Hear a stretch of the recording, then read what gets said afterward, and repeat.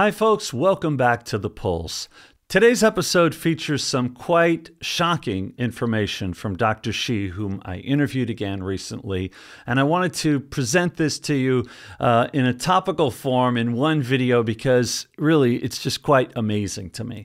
We're talking about what age should you start taking or consider taking NMN. Now, I'm not saying you should or should not take NMN, first and foremost, at any age, but if you're interested in reaping the benefits that myself and others have felt from taking NMN, what age is the right time to start taking it?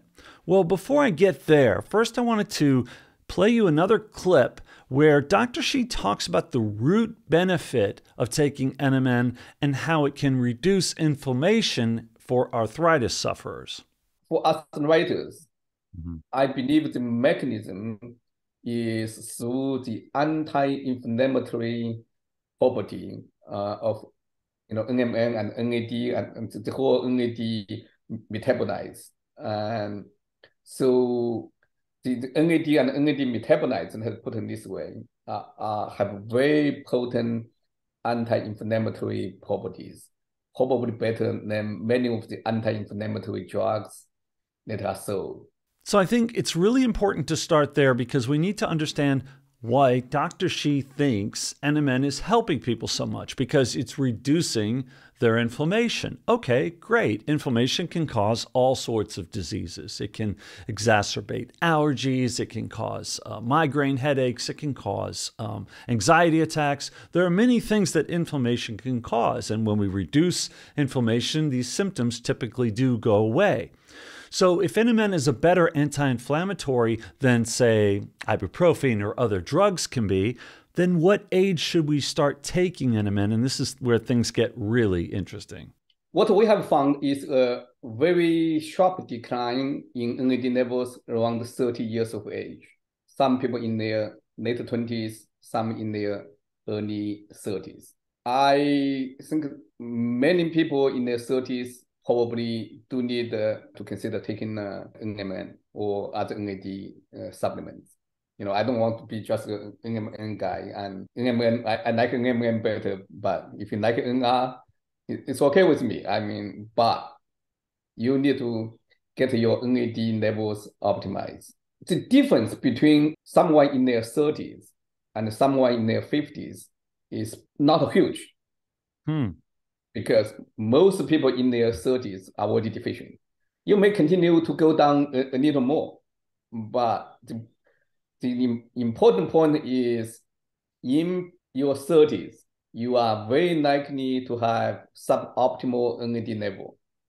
So NAD elevation, or I call it NAD optimization, will most likely improve your health and keep you away from serious health problems. So if people in their 20s and 30s should get their NAD levels tested, and if they're low, start taking NMN, what's wrong? Like, what happened to the population? What I began to wonder is, like, why? Why are people's levels so low? And Dr. Shi talked about the fact that it's not that we don't have enough NAD in our food supply per se. It's that we are so inflamed that our CD38 levels are going up and we're depleting our NAD much faster.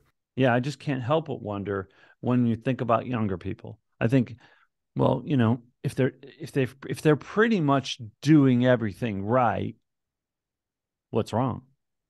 You have about 25% of the young people who are deficient in NAD. 25%. 25%. There's a lot of people like me, and I'm less so than I was a year or two ago. But a lot of my audience, someone pops up and they say, I'm 27 and, my energy is really low. Should I try this? And most people's reaction is you're too young. No. Exercise, diet. And it's never too young, okay? If that's too young, I would not supplement my 6-year-old daughter with NMN. So 6-year-old taking NMN, this was a big shock for me. But it reminded me of taking a medicine when I was 9, 10, 11 years old, and I took it for well over a decade, well into my 20s. It was called Contact. And some of you probably remember that, capsule, that time release capsule. You'd take it for 12 hours. Some days I would take 2 of them when I had bad allergy days. That pharmaceutical was later taken off the market. It was everywhere. It was in grocery stores. It was in drugstores. And it was said to be not safe. It was shown to contribute to bleeding in the brain. And here I was taking it for over a decade. Now, would I rather go back in time and not have taken so much contact all that time and taken basically a vitamin like an NMN, something that's in our food supply already, something that is natural in its origin?